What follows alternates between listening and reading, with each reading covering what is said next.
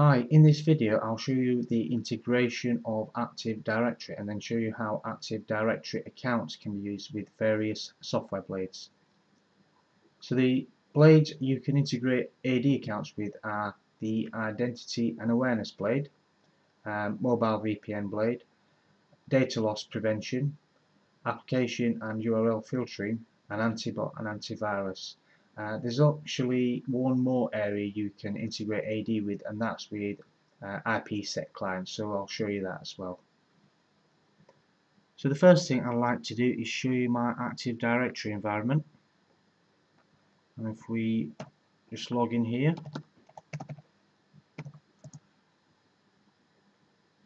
and if we go to the contractors organizational unit here, there's a couple of contractors in here, C1 and C2.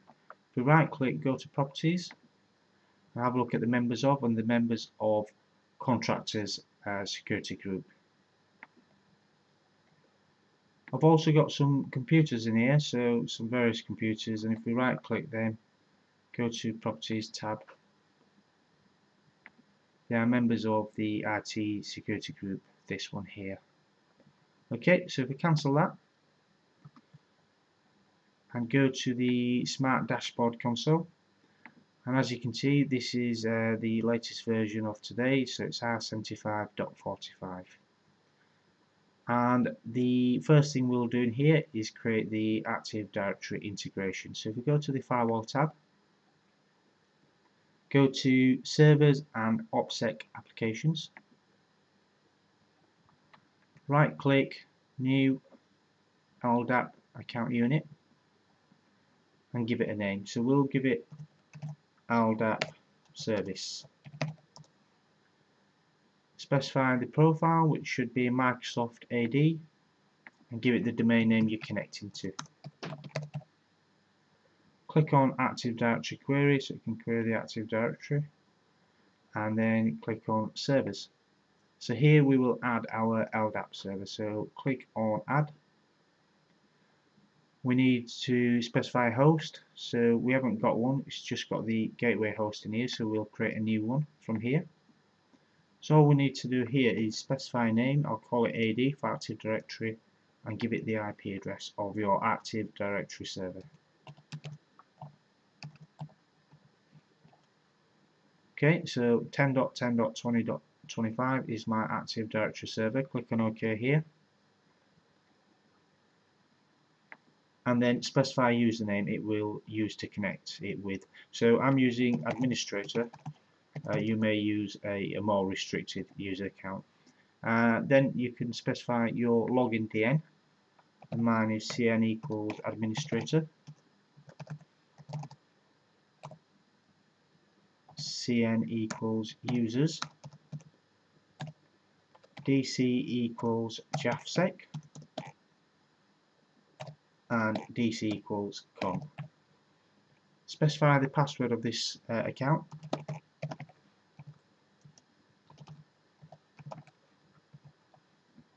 And click on OK here. Okay, so that's appeared here. If we go to object management or objects management and click fetch branches, we can see it's appeared here as well, and you can add it or edit it from here as well. So okay, that's done. So if we click on OK here, and if we go to users, we can see our LDAP service created here. So if we double click it, this will test if we can connect to it or not, and it's connected fine. Otherwise you'd get a bind error or some sort of error appear in a dialog on the main screen here. So if we just double click that, we can see all our Active Directory objects in here. At the very bottom you can see the contractors, and you can see them here, C1 and C2. If we go to right to the top, we'll just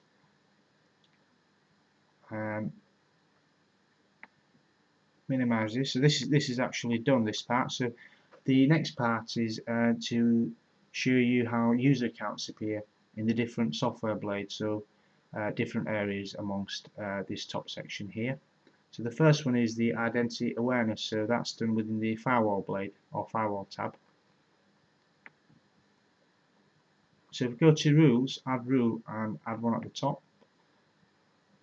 and if we click on source, so historically you can only specify network objects and use IP addresses, but now we can do add user access role. If we click on this and specify, hit the users tab, and then we can specify this tick box here, which is specific users groups. And if we click plus here, we should see our user accounts, so we can see them here. And also you could specify security groups as well, so we can see our contractor security group here. So I may want to just say, for example, double click and use the contractors security group, give it a name, contractors,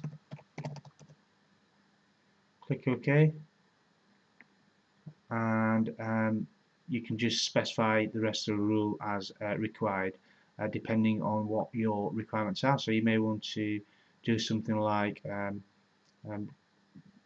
drop contractors from a specific destination, and then you'd specify a destination in here. Okay, so that's the first area.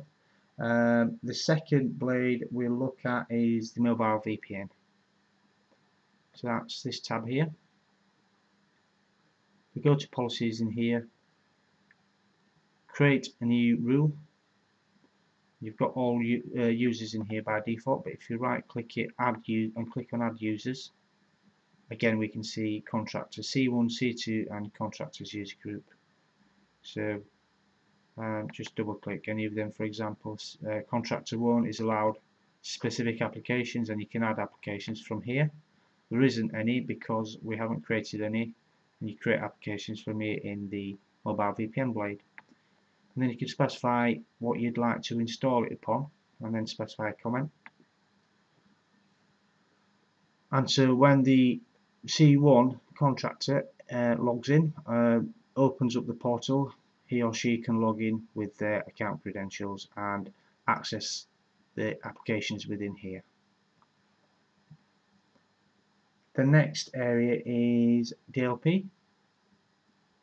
So if we go to the DLP tab, which is here, data loss prevention, and we're already in the policy section. So if we add a rule and pick a data type, let's go for let's say credit card information. Okay, so let's just click this one, credit card numbers or bank accounts, and click OK. And you can specify your objects again from here. You may want to specify a group, for example. So any contractors, if they belong to the contractors group, you may say the destination is outside, or even my organization, or even anywhere. So if you add objects from here, you can specify any. So anything crossing the firewall with credit card numbers, action detect, or you could specify inform the user or ask the user for a reason, or prevent, and track it and log it. You can specify the severity, low, medium, high, critical. You can schedule it for a specific time. If you go across, there's some more options here. So the main objective is we can use Active Directory user accounts in here as well. So in this example, it's anyone within the contractors users group sending credit card numbers, detect it and log it. Okay, so also if we scroll to the right hand side, we can see a category section, and within this section, for reporting purposes, we can categorize this rule. So we'll categorize it as compliance, and also below you can see lots of predefined rules. These are put in place by Check Point, and the action is to detect, so it's not going to prevent anything. So you can leave them on and see what your Check Point firewall detects for these rules, or you can delete them as required.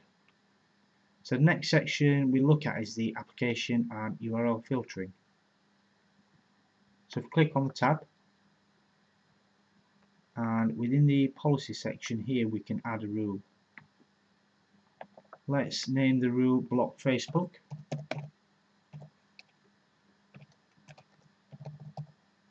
Click OK and specify a source.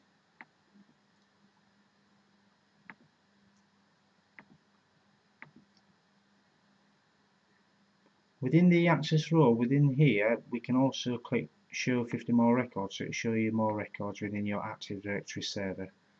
So for example, I've also got staff's security group here, as well as staff organisational unit. We'll scroll back to the top and use contractor 1, for example. Give it a name, contractor 1, click OK. So contractor 1 is in our source now. Destination is internet. We can change this, but internet is fine. And then specify applications, sites. You can add application sites, add category, or create new ones from here.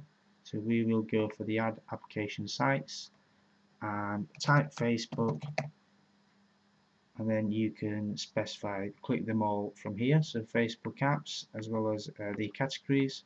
There's quite a few. We'll select them all.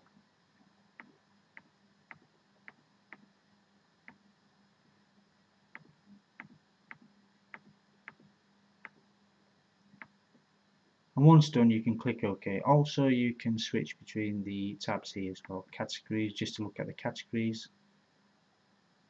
You can click back or create your custom ones from here as well. Okay, that's done. So you can see them all appear here.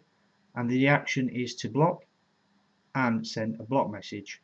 The tracking is to log it, and you can decide which gateways you'd want to install this on. And you can give it a time as well, so you can block it within work hours, for example.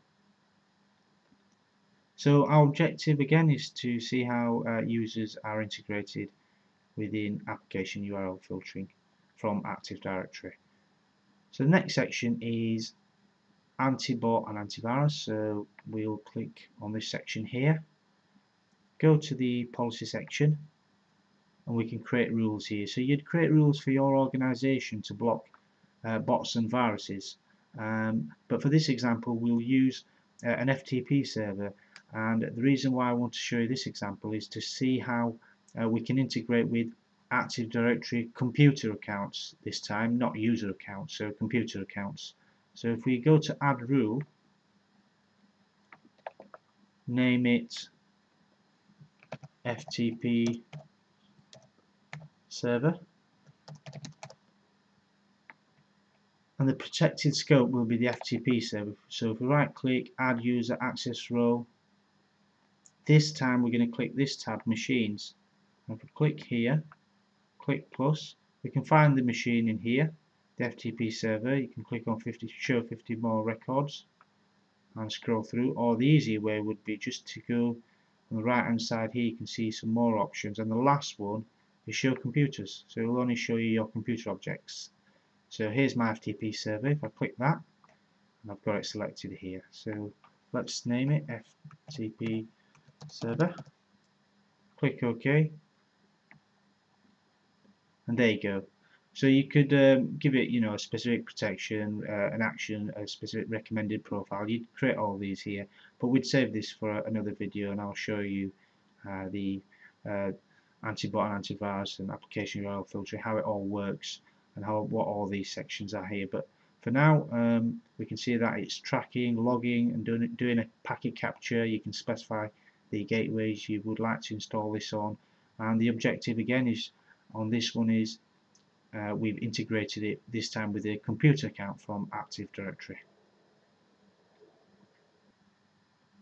The last section I'd like to cover with you is the remote access VPN community. So how Active Directory integrates with remote access VPN for remote users. So if we go to the Firewall tab here, there's a remote access VPN community that is predefined.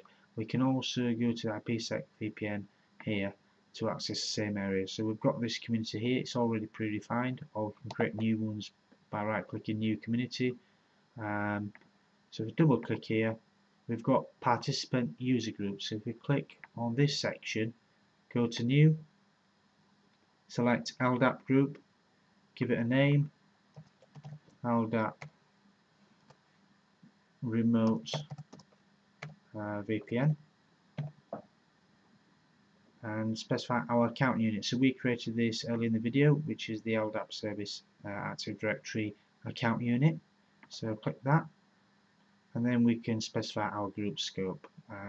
We can specify, for example, OU equals contractors.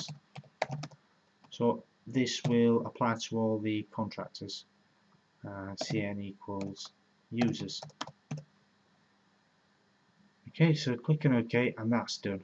So you've integrated Active Directory contractors group with this remote access community. So it means contractors can now log in via the Checkpoint gateway to access the resources within the network.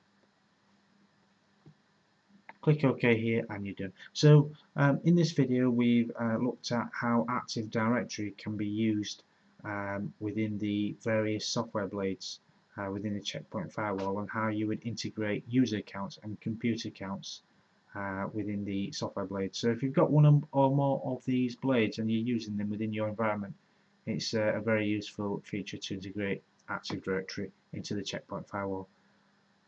Okay, so that's it from me, and I'd like to thank you for watching. Thank you.